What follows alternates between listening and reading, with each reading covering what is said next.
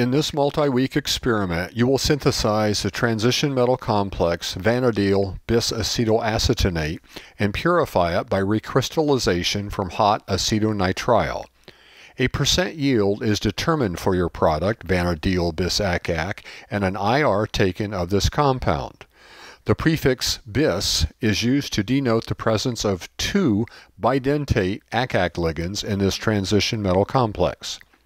You will dissolve your purified vanadyl bis-acac in a series of solvents, and then determine their relative strengths as Lewis bases by comparing the UV-vis of your product dissolved in each solvent. You will eventually measure the magnetic susceptibility of a solid sample of vanadyl bis-acetylacetonate to determine the number of unpaired electrons that are present in this complex. Vanadium is a transition metal since it is an element with an incomplete D subshell and can form cations which also have an incomplete D subshell. Vanadium exhibits oxidation states ranging from 0 to +5, and in acidic or basic solution can be bonded to one or more oxygen atoms.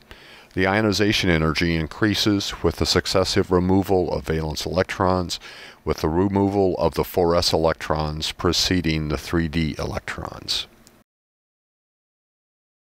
The most common oxidation states of vanadium are +2 through +5.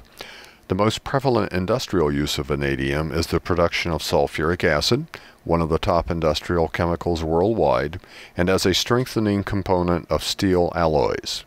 Vanadium also finds applications as a component in anodes of lithium-ion batteries, a coating on glass to block IR radiation, and in a mixture used to produce superconductive magnets.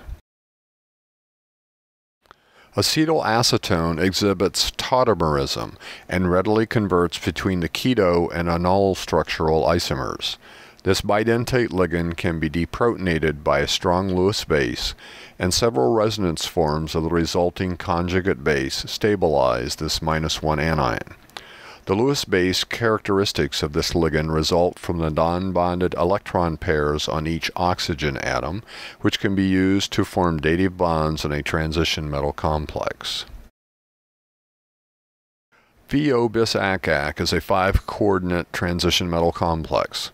Two structural geometries that have 5 bonded electron pairs surrounding a central atom are trigonal bipyramidal and square pyramidal. The structure of the VO bis-acac complex is square pyramidal.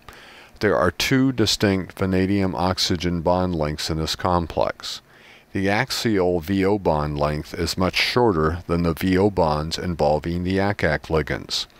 This shorter distance strongly implies multiple bond character for this axial bond, and the vanadium ion is positioned above the geometric plane formed by the 4 oxygen atoms in the acac ligands. The coordinating position opposite the VO axial bond is vacant and can accept one monodentate ligand to form a 6-coordinate complex. Vanadium is added to the reaction mixture using the compound vanadium pentoxide. Vanadium is reduced from +5 to +4 by ethanol in the presence of sulfuric acid, with the primary product VOSO4, or vanadyl sulfate, formed in this reaction. The oxidation state of vanadium greatly affects its color, as shown below in separate vials containing vanadium in different oxidation states. Only the +5 and +4 oxidation states are present in your reaction mixture, and you should see a reaction mixture color transition from orange to green, then to bluish green, and finally to blue during the reaction. Vanadyl sulfate is then reacted with acetylacetone in the presence of the strong base carbonate. Carbonate deprotonates acetylacetone to form the -1 anion acetylacetate, which then complexes with VO2+ and forms the product VO bis-acac. The product VO bis-acac is not soluble in water, and the byproducts are either gaseous or soluble in aqueous solution. When recrystallizing your product, remember to use a minimal amount of hot organic solvent. The infrared portion of the electromagnetic spectrum is very useful in structure elucidation since it interacts in a non-destructive manner with a large variety of bonds that are present in molecules. This region of infrared interaction is large enough to distinctly identify categories of functional groups, and these wavelengths of interaction vary slightly due to the number and type of bonded atoms that are adjacent to the functional groups. Motions that bonds typically undergo when absorbing IR radiation fall into the general categories of bending and stretching vibrations, and animated representations of each of these is shown below.